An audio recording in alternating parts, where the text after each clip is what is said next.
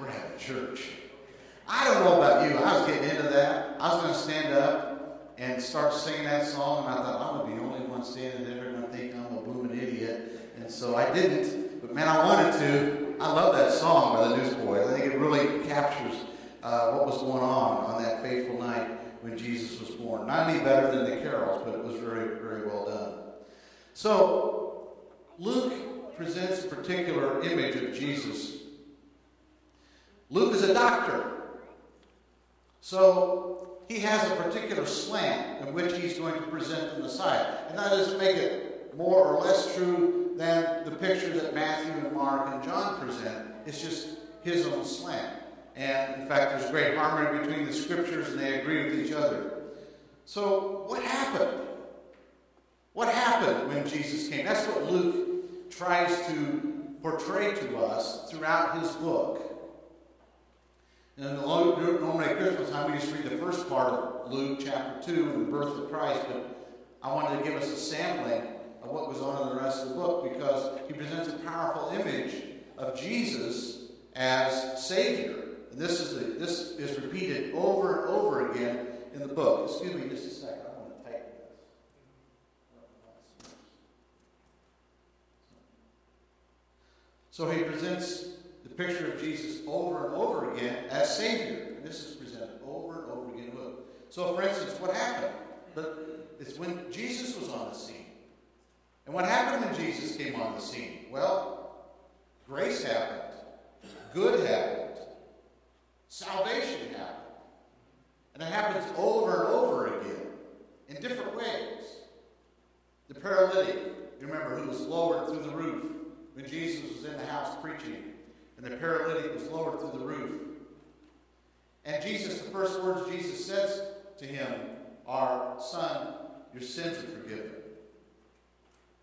Or the centurion who was on his way to Jesus, and he didn't ask Jesus to come to his house. He said, "You just say the word, and my servant will be healed." His servant was sick.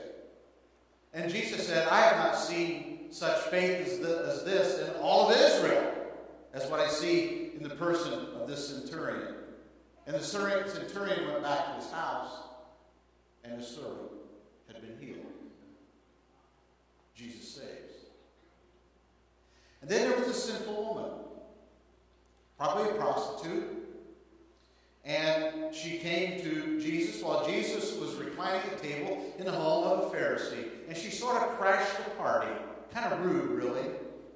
And she crashes the party, and she comes to Jesus, and she begins to anoint his feet with oil and with her tears. And the Pharisee thought this was really rude, though what she was doing, and actually it was a little bit rude.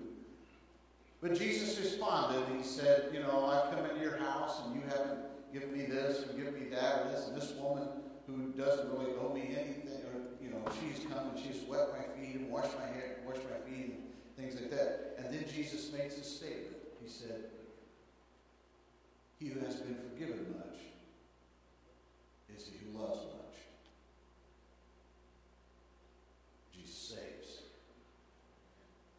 Then there was a demon-possessed man, a Gadarene demoniac, and he was crazy. He was out of his mind. He was possessed by demons, possessed by more than one demon. Jesus said, "What's your name?" He said, "Our name is Legion, for we are many." And he went around unclothed and acting crazy and wild, and he couldn't keep him chained, and people were afraid of him. And they didn't know what to do. And he came to Jesus, and Jesus cast the demons out. And then the rest of the village came and saw. And when they came and saw the man later, they saw him clothed, seated at Jesus' feet, in his right mind. Jesus saves. And then there was the rebellious son. The prodigal, the rebellious son who left his father's house and went to a faraway land and squandered all he had of his inheritance. And he said, the Bible says he squandered it on loose women and wild living. And then he's destitute and by himself and lonely and afraid and broke, and he doesn't know what to do, and he doesn't have a home. And he said, "I think I'll go home to my father's house." And I would plead my case with him to say, "Father, I'm not even worthy to be called your son. make me one of your hired servants. That's all I ask. Just take me back in. The Bible says the father saw the boy coming from a long way off and went and greeted him. And he said, come, let's kill the fatted calf. Let's party like we've never partied before, because this son of mine who was lost has now been found. Jesus saves. And there was a story that Jesus told of the tax collector.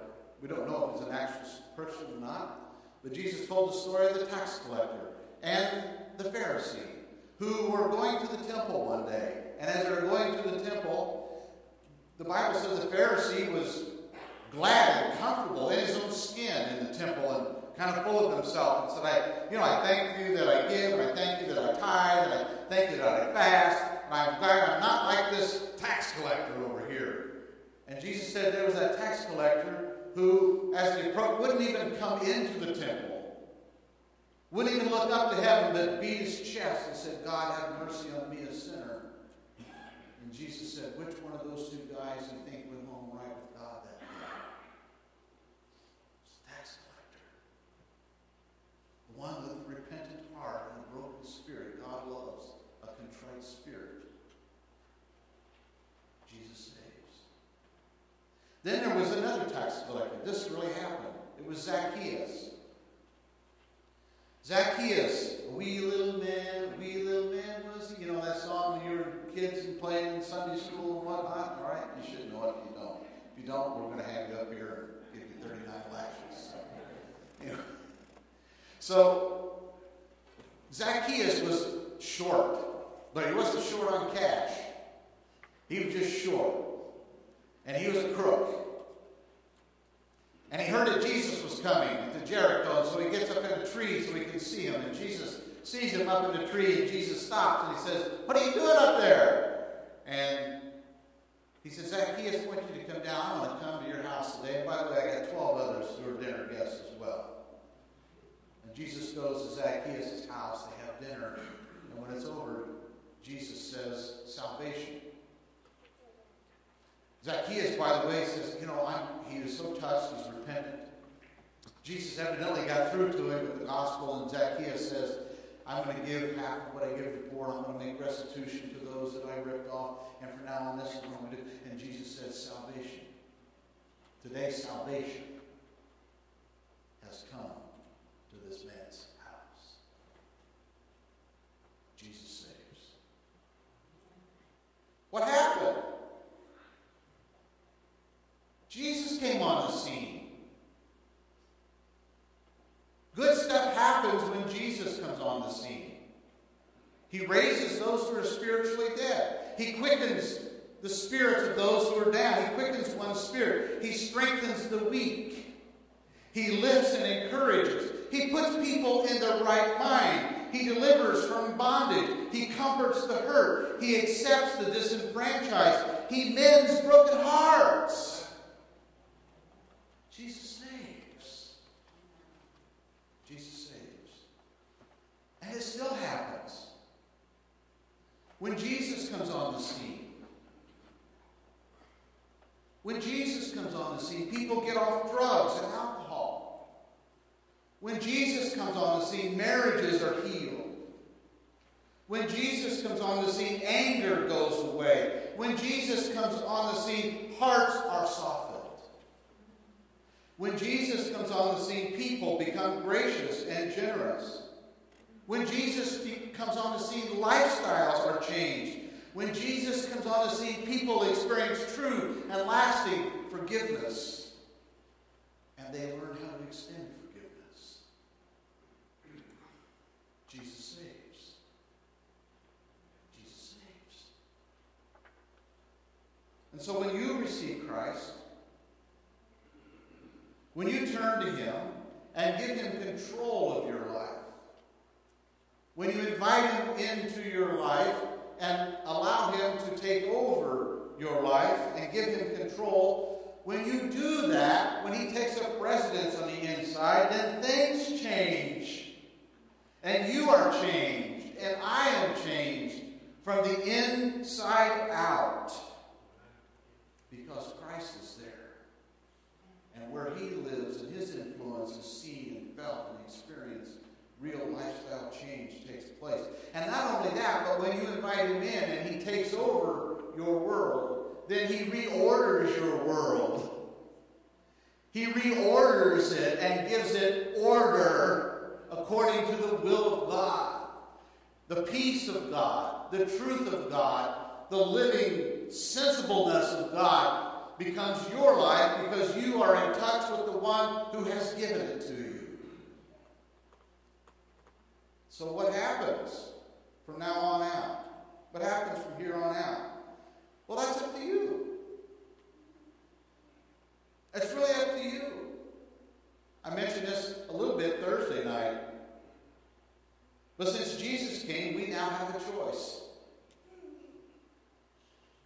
Wait a minute. I thought I was already okay in my natural state. I thought, I'm a good person. I don't hurt anybody. I don't cuss very much. I thought I thought I'm okay. No, you're not okay in your natural state. The Bible says that we've all sinned and fallen short of the glory of God. And in our natural status, we're not okay.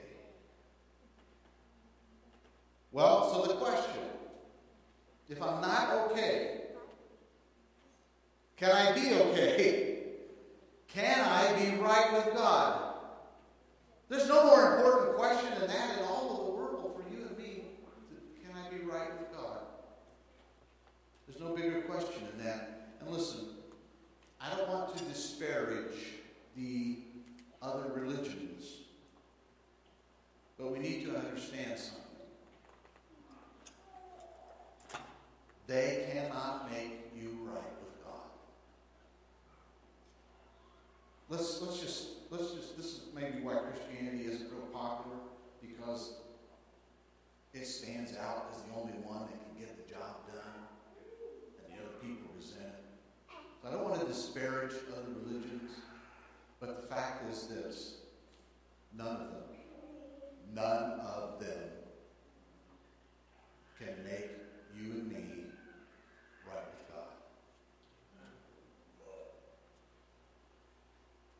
Jesus saves. So can I be right with God? Yeah, you can. It's available. But what? Not automatic. And that's what a lot of people just don't understand. They think they're just automatically okay. But we're not automatically okay. We must act upon what we know to be true. Jesus calls us.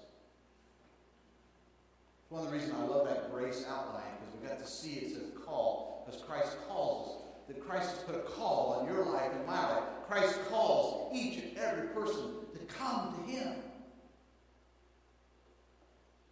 But we must act. He's a gentleman. He's not going to make us do it.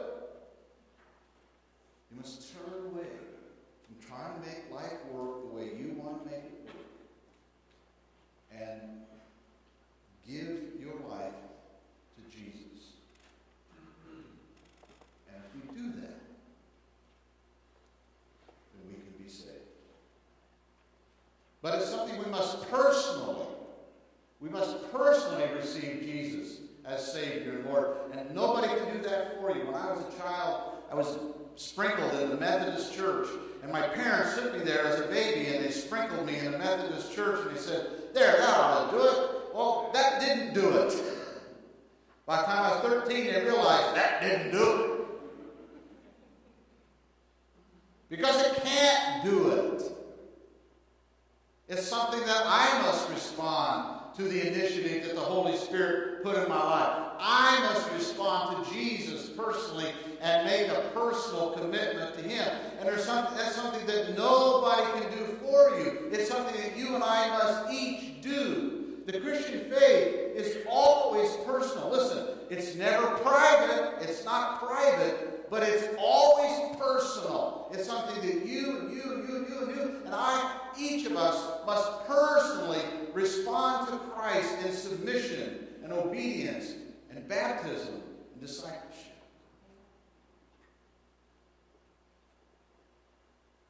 There's a man on the roof. You've heard the story, maybe. If you've been in church for a while, you might have heard this, and just kind of play with me, or just tolerate me. So there was a man on the roof. There was a flood. The flood was rising. He was on the roof. He knew that something was going to happen. He prayed to the Lord for the Lord to help him.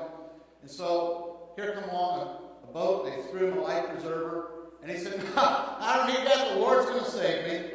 And so they went on. And pretty soon here come a rowboat. And the rowboat pulled up to him and said, come on, get in and we'll save you. No, you don't understand. The Lord's going to save me. And then pretty soon here comes a helicopter and it drops the basket down and says, get in there, John, get in the basket. And he goes, no thanks, the Lord's going to save me. And what happened? He drowned. And he said, Lord, I thought you were going to save me. And the Lord said, I sent you a life preserver, a rowboat, and a helicopter. What more do you want? We have to respond. And so I hope, friends, from this year to next, we're kind of in that never land between one year and the other. We're wrapping up the old year and going into the new one. And I hope that as we transition from this year into the next, I hope if you have not already, and maybe today, or very soon, if you have not done so yet, you will resolve to give your life to Christ as Jesus saves. Let's stand. Let's pray.